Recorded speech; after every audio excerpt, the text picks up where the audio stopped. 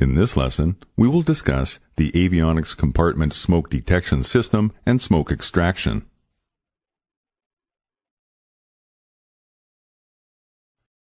The avionics compartment smoke detection system consists of an ionization-type smoke detector installed in the air extraction duct of the avionics ventilation system.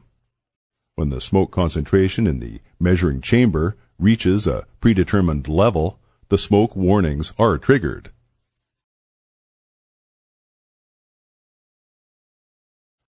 The avionics smoke detection system is designed as a secondary smoke detection system used to confirm that there is smoke in the avionics compartment.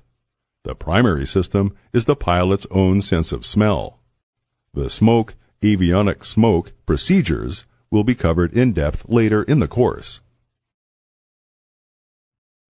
When the smoke detector detects smoke, the master caution illuminates along with a single chime. The avionics smoke warning is displayed on the ECAM. The smoke light illuminates on the emergency electrical power panel.